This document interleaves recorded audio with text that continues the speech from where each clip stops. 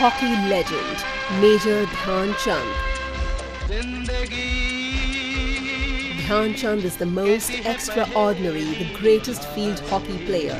Let's take a look at the amazing journey of the wizard who was known for his superb ball control, the man who scored more than 400 goals in his career. The man responsible for earning 3 Olympic gold medals.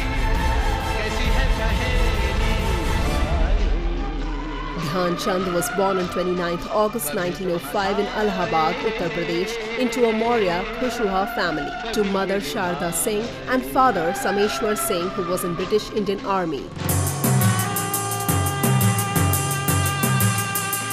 His father was often transferred, so the family was exposed to different cities. This also became a hindrance as Dhyan Chand could not continue his education for long. His education stopped approximately after 6 years of schooling. The family then settled in Jhansi, Uttar Pradesh. His father got a small piece of land for his services. Dhyan Chand had 2 brothers, Roop Singh, also a player, and another brother, Mool Singh. What is interesting is the fact that when Dhyan Chand was young, he was not into sports. According to the reports, he loved wrestling.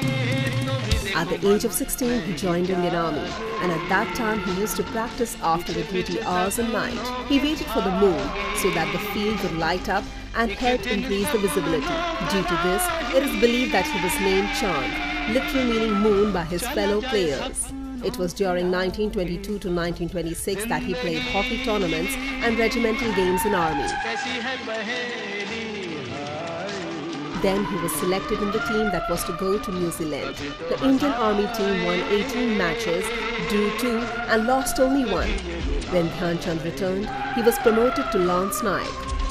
The newly formed Indian Hockey Federation was making a team for the 1928 Amsterdam Olympics. In 1925, an inter-provincial tournament was held to select India's national field hockey team.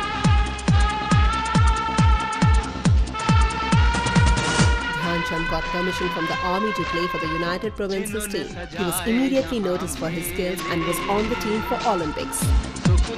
The final match in Olympics took place on 26th May, with India facing the home team of the Netherlands. It was tough as top players were not well, including Dhyan Chand. Despite all odds, India won its first Olympic gold medal.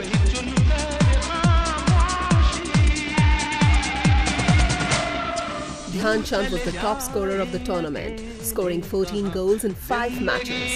It was stated that this is not a game of hockey but magic. Dhyan Chand is in fact the magician of hockey. He was then automatically selected for the 1932 Los Angeles Olympics. India's first match in the 1932 Olympics was against Japan, which it won on the score of 11-1. The team kept moving ahead and once again won the gold in finals. After the Olympics, the team went on an international tour covering United States, England and several other countries. By the end of the tour, India had won 34 matches out of 37, with Chand scoring 133 out of the 330 goals scored by India. He became the captain of the Indian hockey team in 1934 and he led the team to the 1936 Berlin Olympics. Dhyan Chand's magic again got a gold medal for India. This was India's 3rd successive gold in field hockey. Let's take a look at his personal life. He got married to Janki Devi in 1936 and had 7 sons from his marriage. In 1956, at the age of 51, he retired from the army with the rank of a major. After he retired, he coached for a while and then settled in Jhansi. According to the reports, this legend spent the last years of his life in poverty. It is unfortunate as he was forgotten. He lost hope and suffered from liver cancer. He died at the age of 74 on 3rd December 1979.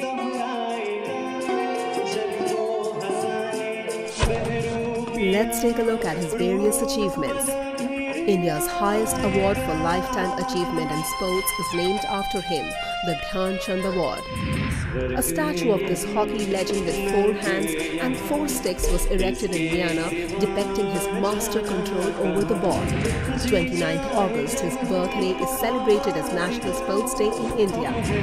AstroTurf hockey pitch at the Indian Gymkhana Club in London has been named after Indian hockey legend Dhyan. He was awarded the Padma Bhushan in 1956 by the Indian government.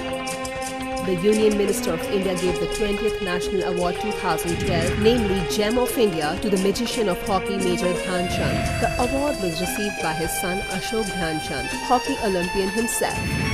The National Stadium in Delhi was renamed Dhyan National Stadium in 2002 in his honor.